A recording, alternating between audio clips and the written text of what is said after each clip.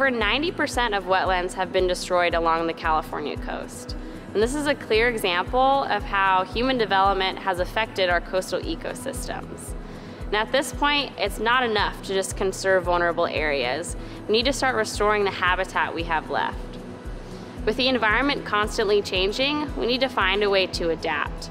And restoring native oysters could be a natural way for us to deal with these changes. I'm in a group master's thesis project that's looking into quantifying the benefits that native oysters could bring to the Southern California coast. The Olympia oyster is the only native oyster along the coast of California, and it used to be abundant all the way from British Columbia to Baja.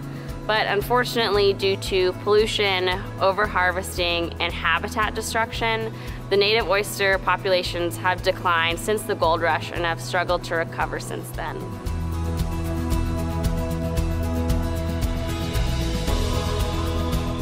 An important part of our research was to figure out just where native oysters are now in Southern California.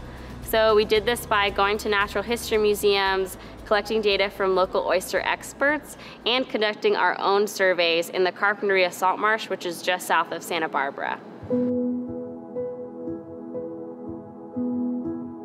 The Carpinteria Salt Marsh, as part of the UC Natural Reserve System, is really intended to be used as an outdoor laboratory. The goal of the Natural Reserve System is to protect natural areas for the purposes of research and teaching. I think a project that looks at ways to more efficiently design restoration efforts, whether it's aimed at oysters or anything else, is a perfect type of activity to undergo in an NRS reserve.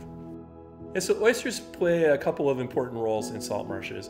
The first of those is their food for things that can eat oysters. They'll form a new element to the food web, and that's always important. Another thing that they do, though, is they provide a lot of habitat. It's really their role in providing that hard substrate, that structure, adding that additional habitat type that then increases the overall biodiversity of the marsh, that I think is really where they're most important. Restoration typically involves putting out old shell material in hopes that baby native oysters will settle on this hard substrate and grow and build upon each other.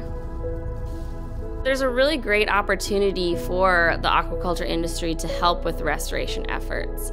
Restoration projects in San Francisco Bay and in Washington have received old oyster shells from shellfish farmers, and sometimes even baby oysters to help speed up the restoration process. There are some farmers already interested with helping out with restoration.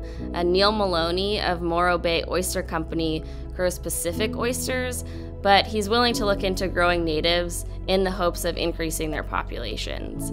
This partnership between the aquaculture industry and restoration efforts is going to be really important in motivating restoration projects in the future. The future's bright, and I would like to see a movement begin, and we'd like to be a part of it. In Southern California, restoration efforts are just getting started. There's one going on right now in Newport Bay, coordinated by OC Coastkeeper. We like to create what are called living shorelines. So one of our projects is restoring oysters and eelgrass together and study how those can change the ecosystem. So oysters and eelgrass both provide benefits as nursery habitat, providing shoreline stabilization, helping with sedimentation, and also providing a nursery ground for many important species. Our project is a bit unique because we are using coconut core, sort of a different material. A lot of oyster restoration that has been done on the East Coast has been done on really large scale using plastics. We were committed to not putting plastic out into the ocean. So using this biodegradable material, we were able to create bags to put out Pacific oyster shell in the hopes that over time, those will biodegrade and provide the habitat for Olympia oysters to settle. Orange County Coastkeeper and our collaborators couldn't have done the scale that we needed to for oyster restoration to be successful without the help of a lot of dedicated volunteers, interns, and staff. Hopefully in 10 years, we'll have a healthy and resilient oyster and eelgrass population that's teeming with invertebrates and fish.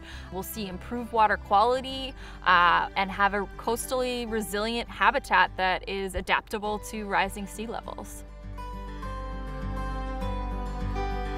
Throughout our thesis project, my group members and I have talked to such a wide variety of people about the benefits of oysters. We found that with community involvement, oyster restoration could play a really important role in protecting our coastline here in Southern California.